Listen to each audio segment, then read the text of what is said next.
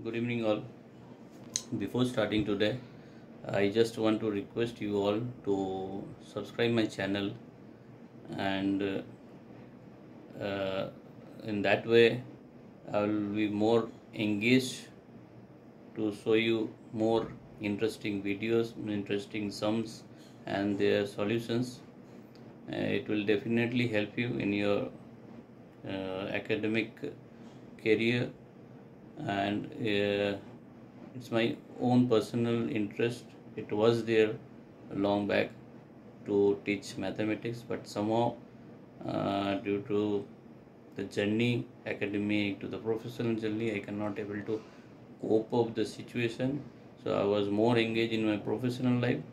But after some time, when everything has been settled down a bit, I got some time to uh, to bring you some of my knowledges so that it will be helpful in your future, in your career, in your academic life. Okay, so nothing to stretch further. I want to just come to my today's session. So today's session, yesterday I finished with a trick, or you can say the technique of doing multiplication with a process, with a technique of matrix method. So there I felt that there could be some confusion may arise.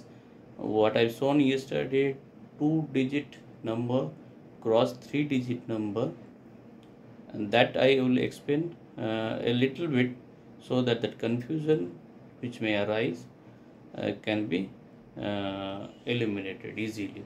So here the example that I have taken, 23 cross 321, that was the sum that I have been explained yesterday.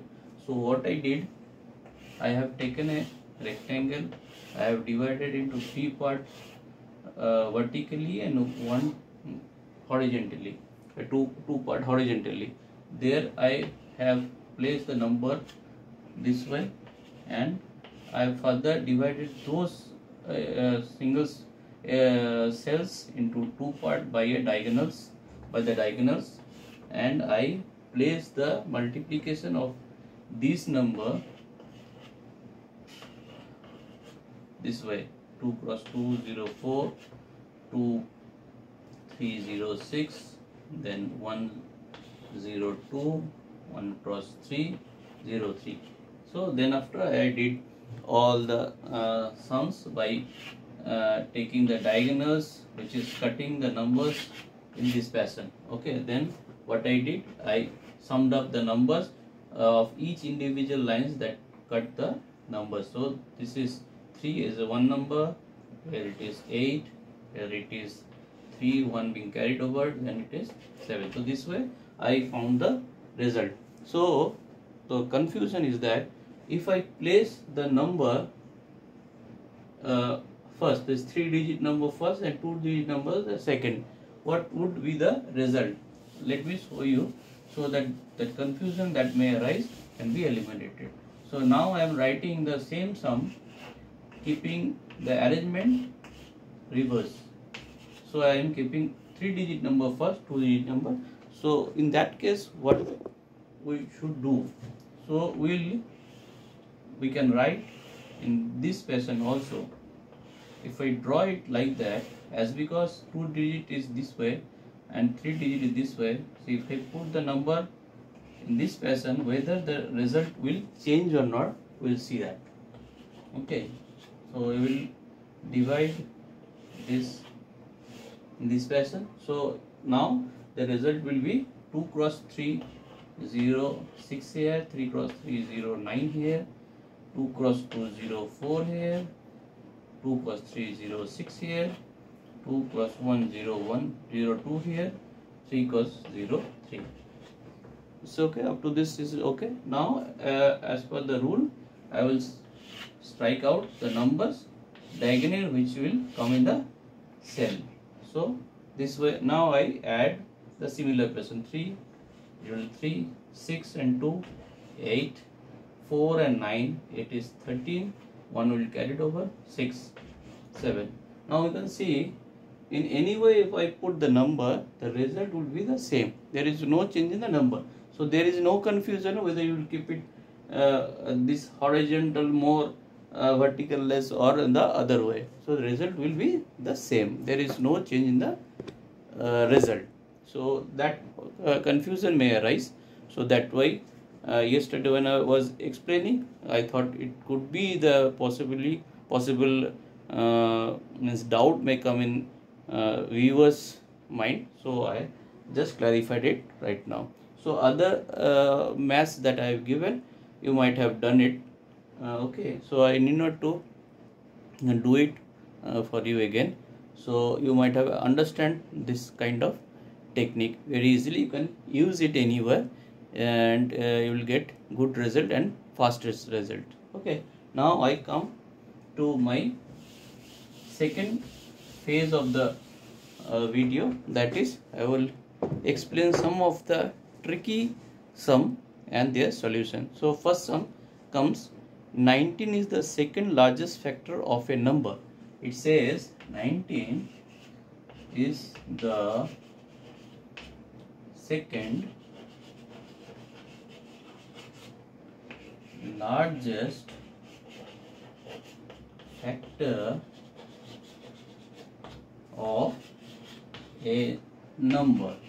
Okay, so this is the one condition which has only 3 factors. The number which is having 19 as the second largest, that number has only 3 factors. So second condition is that, first condition is that the second largest factor is 19 and the number has only 3 factors. Okay, then what it says, the difference between the largest and smallest factor, we have to compute the difference between the largest number to the smallest number. So the requirement of the sum is clear. The 90 is the second largest factor of a number which has only 3 factors. Now we have to compute the difference between the largest number to the smallest number. That is the sum requirement. So now if I say this, whether you will believe or not, I don't know, any number has always even number of factors. Now if I say this, there may be a confusion in viewers mind how we can say. So to prove it is very simple. If I take some of the example, some odd numbers or even number, I can show you that it comes always in even. Any number having even number of factors, how it could be. So if I take any smaller even number, that is, let's say it is 20. So if I want to get 20, there is a possibility is 1 into 20. There is a possibility 2 into 10. There is a possibility 4 into 5. So, and these are the cases I can get 20. 1 into 20, 2 into 10, 4 into 5. In this way, I will get 20. So, how many numbers of factors is coming? Here it is 2. Here it is 2, here it is 2. So all are coming in multiple of 2. So always it will give you even number of factors. Now I take some example. Let's say 19. So how will I get 19? 1 into 19. These are only factors. What here? number of factors is 2. If I take any other example, let's say if I take any random number, let's say 132, it is an even number. So how will I get 132? It is 2 into 66, is it? Or it could be 4 into 33, is it? It can be 11 into 12, is it? Then it could be your, if I say 8 into, to not come in 8, rather it will come 6 into 22, it would come 6 into 22, it would come 1 into 132. There will be other possibilities, but till now, if I say that all come in pair, all factors come in pair, as because all numbers are different. So I can say this is 2, this 2, this 2, this all. So for any number, the number of factors will come in pair. But why I will get only 3 as a factor, where if we say that any of this number if matches each other, then one count will reduce. So for 2 there will be only one count.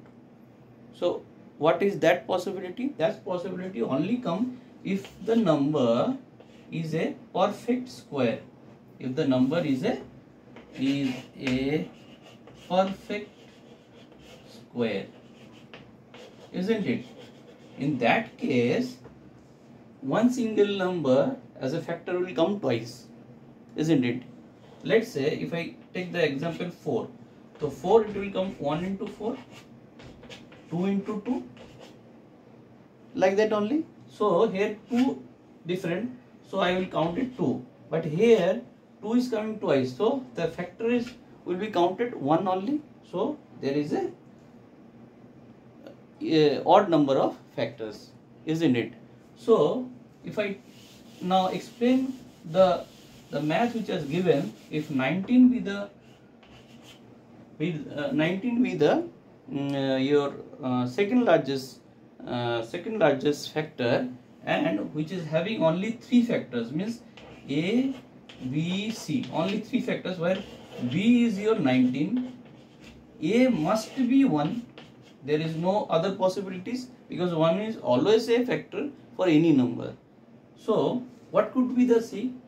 If let's say if there is odd number of factors, we can understand that the middle number, if I square out, will give C.